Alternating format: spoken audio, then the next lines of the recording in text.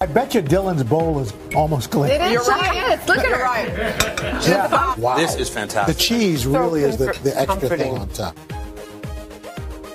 I'm going to make a warm, comforting chicken and 3-pepper stew. So here's our grid with all Here's your grid. As you can see, you probably, other than the tomatillos and the poblanos, you probably have all the ingredients. You want to stir that up for me? Okay. Now, and then was that the lemon juice? It's just lemon juice, the juice of 1 lemon with about 2 pounds of boneless chicken. I like to use thighs because they have more flavor. Yep. And then you're going to let that marinate for about the time it takes you to chop up all the vegetables. Now, could you prep this ahead of time? Or? You could. You could do it in the morning and leave it in the fridge. It'd be fine.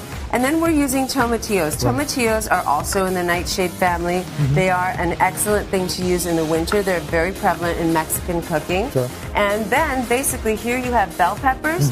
Here are the poblano peppers, which are milder, and dried apricots and potatoes. And other than this, there's not much else that's going to go into this.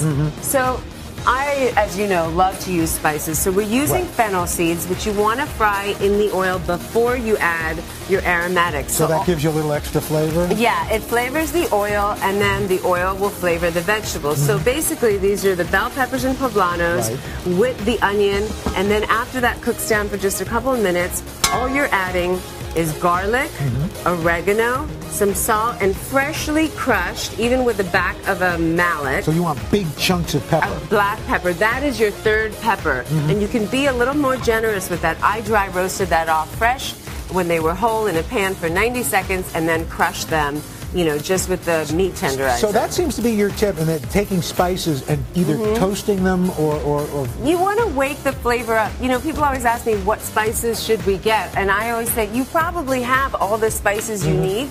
You just need to use them to greater benefit.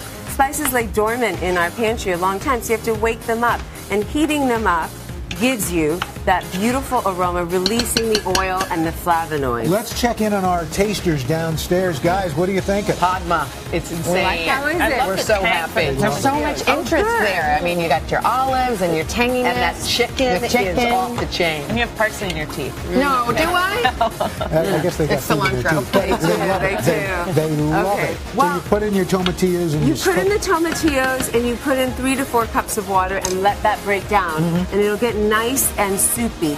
Once that happens, you're going to add your chicken. You're going to add, here, stir that up for me out. You're going to add your potatoes, and here is what's going to give you that extra layering of beautiful sweet and sour flavor.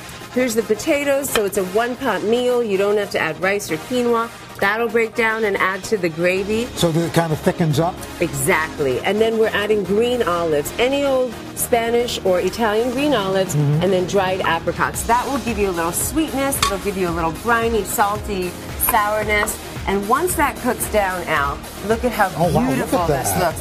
It is so easy to make. And so there's no other thickener or anything? Nothing, no, nothing. And you just want to cook this down for about 40 minutes so it gets this consistency.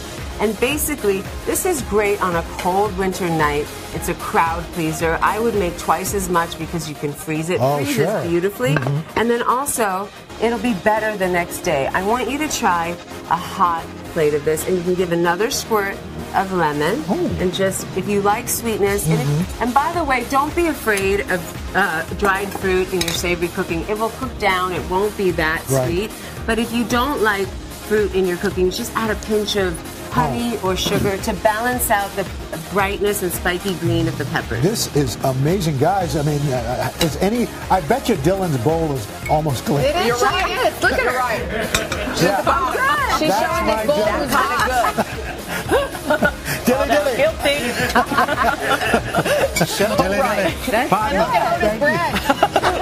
Here are all the ingredients that you see here for the dish. Very easy. You can get tomatillos wherever you want. We're going to whiz all these ingredients: avocado, cilantro, green chilies, garlic. Okay, blend it up. And so you can talk to me. That will whiz up. You can use this salsa, by the way, on its own as a green dipping sauce. It's just a green salsa. I better just test that right now. I love Test it right now. Verde. It's really good. The now, rojo's good too. I've also put in sesame seeds, you'll notice, as a thickening agent. It gives you a nice nutty depth. And sesame seeds is something that I know from Asian culture but has also, by the way, all these 3 liquids, lemon juice, olive oil, vinegar, goes in here. That's great. Wait, where did you put the sesame seeds? I put the sesame seeds in here, and I'm going to put them in here too. Okay. So once those onions get glassy or translucent, about 4 to 5 minutes, you're going to put ground pork in there, and here's what it looks like. And as soon as the ground pork loses its pinkness, you're going to add a shot of tequila. That's going to tenderize it. The agave flavor is going to come out and give it another subtle flavor. If you have anything, any block, like if you're blocked about using alcohol, don't use alcohol, because we're going to put water in here. Okay. And then we're going to add this salsa. And the only spices which I put in here when the meat was cooking is sesame seeds, red chili flakes, cumin seeds, and Mexican oregano. That is it. So then you're going to pour this ready-made sauce. You want to make double of this sauce because it comes in handy for so many recipes. Well, I put it on everything. I put it on eggs in the morning. Oh, it's delicious on eggs. And by the way, this recipe is much better the next day. So if you're going to go into labor soon, make your husband make this so it's ready. You can freeze it. So once this cooks down, a lot of people will use canned beans, which is totally fine. Canned beans tend to be a little softer, so add them toward the end of that half an hour. I should mention, by the way, our tasters are downstairs. Don't give us the final verdict, but how did you like the tomatillo salsa? It's all unbelievable. A plus. A plus. So you can see how easy this is. This is going to cook down in about half an hour, and it's going to look like this. That's beautiful. Like a chili. Yeah, it's like a chili verde. It's beautiful. On a fall night like tonight, it's going to be beautiful. It's great for a game day. Everyone can just sit around the TV with some bowls. I'm going to dress it. And you just want to squeeze a little bit of lime juice. Yeah. Cilantro. We had this for dinner last night, actually. I'm going to have this for lunch today, a little secret. Yeah. We're going to wrap some of this up. Little cheese on top. Yes. And I'd like both of you to try it. This is hot, so I'm going to give you a spoon, Carson. I'm going to give you a spoon as well. I have another tasting portion here. Okay, great. Guys downstairs, talk to us. It's amazing. Licking the bowl already. 2 thumbs up. Really delicious. Is it good? Outstanding. Really good. Really good. And if you want to do it, you can make this vegetarian. All you have to do is swap the meat for beans. You can use any beans like pinto beans, or just add the same weight of meat but in beans, and it's totally vegetarian. I feel like it's pretty healthy too. I mean, not healthy. seem like a lot of butter. Guilt-free, There's no butter. It's not that heavy. I mean, we keep this around all the time because it comes in handy. Does it freeze well? It freezes beautifully. And also, as I said, the bene seeds, I put some in here too when I was cooking the meat to toast that meat. To toast the seeds with the meat, and it gives you this nutty flavor. I rediscovered sesame seeds. I rediscovered sesame seeds in Charleston when we were filming there because it's a southern ingredient. They call it bene, and it's an African ingredient, and it has so much to do with that culture. And so it adds a richness. It's Sean Brock, who's a big chef in Charleston, actually makes hot sauce with sesame seeds. When I tasted it, it actually tasted like an Indian chutney. And so it, it brought back an old ingredient from my childhood, and it's so southern. I taste a lot of this right here, a lot of that Mexican oregano. Gives it a little something and special. Mexican oregano is different from Italian oregano. It's a but different. Can you get it at any store? You can get it at a good spice store. I learned about all this when I was researching my book, The Encyclopedia of Spices. But I mean, if you don't get Mexican oregano, please use regular Mediterranean oregano. It will be fine in this dish. Okay, Padma, this is delicious. This is excellent. Really, Isn't really it good. Yeah, it's I really think they're good. making it in your commissary for everybody who works Seriously, here. and not intimidating for the It's novice so chef. easy. You saw me make it in front of you. Thank you so much. So today, in honor of Colorado, we're going to do shepherd's pie. Oh, that's fantastic. It's still cold in most of the country, so I'm basically just dicing a half-inch dice of some potatoes, about 2 pounds of russet potatoes. You're going to put those in an inch of water above the potatoes, salted water. Let that boil. What kind of potato are you using? Russet. I'm using russet, and you want to cover it, boil it. Once it starts boiling, remove it, and then let it cook in a gentle boil for 10 minutes. Then you're going to drain it, and you're going to get this. And we're just making classic mashed potatoes. Okay, that's you're going to add part of it, half a cup of milk, half a stick of butter, or 4 tablespoons. This is the healthy version. This is the healthy. By the way, if you want to do a vegan version, you could just leave out the milk and add olive oil instead of butter. Now, I want you, Carson, please. Emulsion blender? Emulsion blender. Right. Immersion blender. To emulsify. Okay. I love this little tool. It's one of my favorite tools in the kitchen because makes all the cream soups. I know, little elbow grease there. Yeah. But this seems shepherd's pie is one of those things that like, a lot of people don't make it home because they think it's just really hard to do. it's so easy to do, and so we have some here. And if you have leftover mashed potatoes, you may need to make them a little more creamy.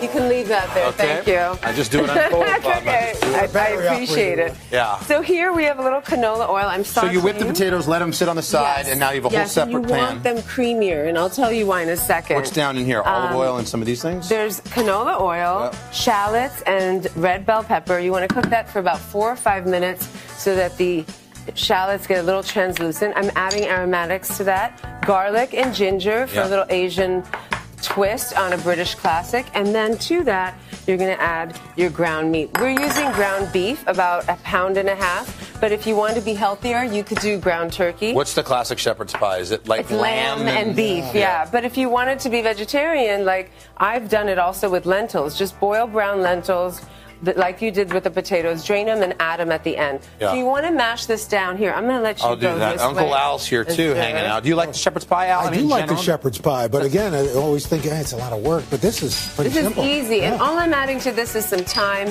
and crushed red chilies. Boy, this is what I would have loved to have eaten last night, and the nor'easter was going down. When it's cold, all I can think about is a good shepherd's pie. We're also giving this a little bit of tartness with tomato. I used about a 1/4 cup of tomato paste with some hot water so that it's easier to. Yeah, you don't end up with just ground beef. The tomato paste is an adhesive; it keeps it together. There's also, it's missing here, but there's also some Worcestershire sauce, which I'm just going to take from our grid.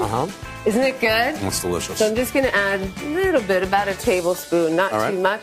That is. Are you cooking this fully? Yes, I am. You don't leave it under. No. Okay, so you cook it fully. You cook it, you cover it, you can cook it for about 10 to 12 minutes.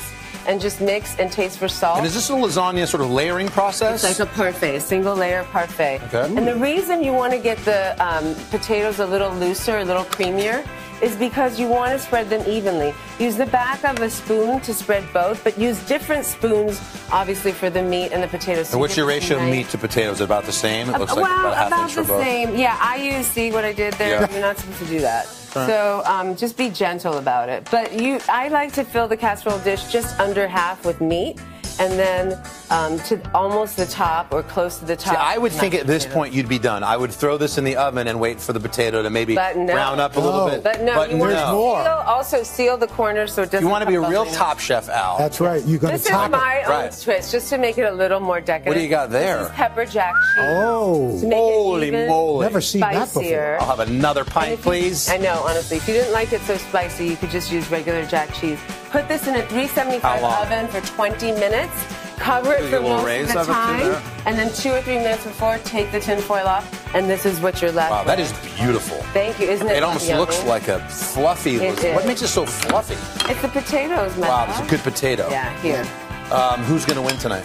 I can't tell you, because then I'll have to give you my daughter as payment to NBC. How's your daughter? She's great. She's great. She's very excited for the finale. She wants to stay up. What are you guys going to do? Are you going to have a little shepherd's pie and do a finale party? We had it for dinner last night, because I make this all the time, but I wanted to jog my memory. And I'm glad that the messiest thing I did was the serving. What do you think, Al? That's delicious. Isn't it yummy? Wow. This is fantastic. The cheese really is the extra thing on top.